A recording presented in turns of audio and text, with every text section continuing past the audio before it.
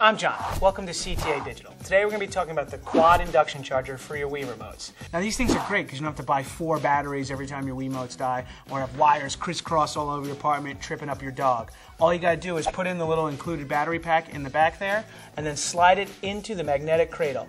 And the blue LED light will come on letting you know that it's charging. And when the light goes off, like this one on the end, then you know it's fully charged. You notice it works with the Wii Motion Plus and without, with black remotes, with remotes that have cases on them. It works for all of them. Now 4 things charging. That's a lot of things to have charging.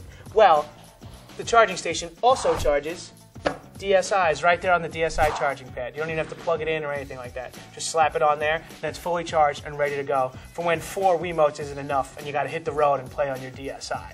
Well, don't forget to stay organized, stay charged, all in style with CTA Digital's new quad induction charger for your Wii remotes. And don't forget to check out CTAdigital.com for all of your gaming accessories.